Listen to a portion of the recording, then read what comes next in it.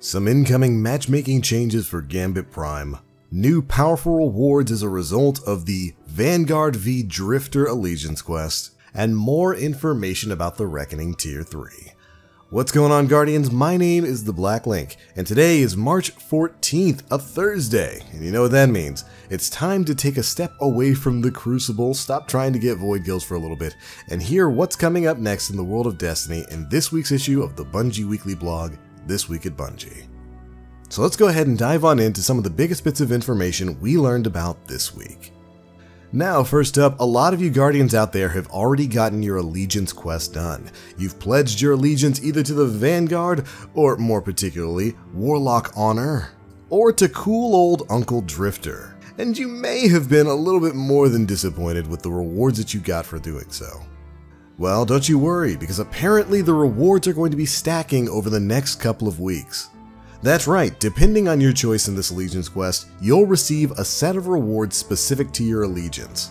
Each week at reset, you're going to receive a small package as gratitude for your pledge to either the Vanguard or to the Drifter, and this is going to go on for the rest of the season of the Drifter. So, what exactly is it you're going to be getting? Well, if you went with the Vanguard, here's your Vanguard weekly package. Each week you'll get one piece of powerful Vanguard gear, a boon of the Vanguard, 10 Vanguard Tactician tokens, and 1 enhancement core. Modest rewards to be sure. If you went with the Drifter, you're going to get one piece of powerful Gambit gear, a Collector Synth, Invader Synth, Sentry Synth, and a Reaper Synth, plus 100 infamy points. And if you were to ask me there, it does seem like the rewards are a little bit stacked in favor of one side over the other. But that's alright, of course. If you're a player with multiple Guardian classes, you can of course run both sides of this quest to get both of the rewards every single week. Not too bad. And I'm glad they decided to extend the rewards for this Allegiance quest far beyond us finishing the first part. Anyways, moving on, we've got the Reckoning Tier 3 going live on Friday, March 15th. This will be the final tier of the Reckoning in-game PvE activity, and we now know that it's going to come with a recommended power level of 680.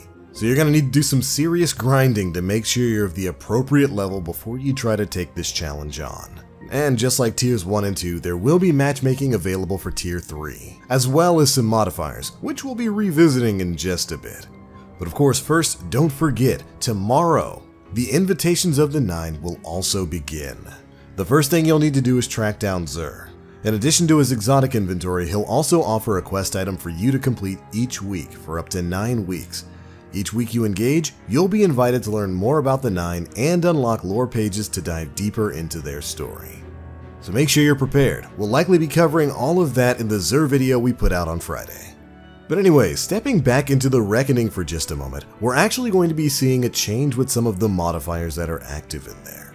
If you remember on day 2 of the Reckoning, right after the season of the Drifter went live, the modifiers were glass and it was not that fun. There was certainly quite a bit of feedback about that particular modifier in this game mode, and it seems like Bungie is paying attention, since they're going to be addressing that very modifier in an upcoming hotfix. Here's what they had to say. They state that in early playtests at the studio, Prism actually proved to be more challenging than they intended in higher tiers of Reckoning, and that they had planned to remove it in the first patch proactively. But when they launched last week, they collected some fairly positive feedback with Prism and wanted to react quickly to remedy that change. So basically they were gonna previously remove Prism because they thought it made tiers 2 and maybe tier 3 a little bit too hard. But with the positive feedback that the community gave with the Prism modifier, for those who don't know, Prism basically makes it so that you have a different elemental singe every 30 seconds or so. And because of that positive feedback, they decided to change their minds. But that's not where things end. They go on to state that since glass seemed to be more problematic, we wanted to take action there too. Tentatively planned for hotfix 2.2.0.2, we will be replacing glass with Prism. Tier 3 goes live tomorrow, so we'll continue to monitor feedback and make adjustments as needed. This is something I'm actually so happy to hear. I was definitely not a fan of the glass modifier in the Reckoning. It just made things feel far too unfair with the Taken hobgoblins 1 to 2 shotting you from all across the map. It definitely made the Reckoning feel a bit like a slog, and definitely in my opinion was not very fun. To the point where it was like, if glass is live, I'm just not playing Reckoning that day. And I'm sure a lot of other Guardians out there felt the same. So I thought it was important to bring this up. I'm really happy that they're going to be bringing back Prism. I'm glad that glass is going away, but I'm also kind of worried because in their early playtest they were worried that Prism made things a little bit too difficult in later tiers. We've got tier 3 getting ready to go live, and if Prism's active in there, we're going to have to see exactly how that affects us. But anyways, I just wanted to share that bit of good news for the Reckoning. Now let's talk a bit about Gambit Prime, because we're going to be seeing a couple of quality of life changes coming to that game mode. First things first, we're seeing some revised matchmaking. Here's what Bungie says. With the release of this very blog article, Gambit receives some updates to matchmaking. Gambit is a team-based activity, and as such, players who are in pre-made fire teams have a communication advantage. To offset that advantage, we've raised the internal skill rating of pre-made fire teams to pull in higher skill enemies to fight against. With this change, even as a solo player, you'll still have a chance. Plus, your other matched fire teammates should be higher skilled as well. Solo players of low skill should expect to match other solo players more frequently. Higher skill teams will also match teams more frequently. So it seems like they've tuned the old skill-based matchmaking in the Gambit game mode just a little bit further, to the point where people who are in fire teams are probably going to be more likely to match up against other fire teams, or if they're matching up against solo players, it's going to be solo players of extremely high skill. Which I suppose on one hand does work for higher skilled players who tend to solo queue in Gambit and Gambit Prime. I think we've all had the experience of jumping in there and then being put on a team with a bunch of blueberries who have no idea what they're doing, and trying to backpack that to victory can seem pretty impossible, so hopefully the matchmaking experience is going to be a little bit better in Gambit from here on out. As those changes went live at the time of this article, we really haven't had too much time to test it out. So I'm going to need you Guardians to hop in there and let me know what your experiences are. But that's not the only change coming for Gambit Prime. Shortly after the release of Gambit Prime, players began filling their inventory with Prime Armor Synths. Tentatively planned for hotfix 2.2.0.2, players will be able to exchange a stack of 5 synths for 100 Glimmer from the Drifter. The intention of this isn't to give players a means of acquiring large amounts of Glimmer, but strictly to help address inventory issues. So of course, yes, now that Gambit Prime is out, they've added another consumable to our already stacked list of consumables on the inventory page. So this is going to be a way for you to kind of use some of those extra cents to clear up some inventory space.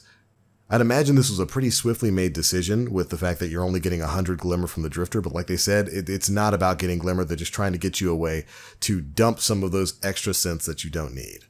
Although maybe in the future they could think about changing that so that turning it in gives you a little bit of reputation instead.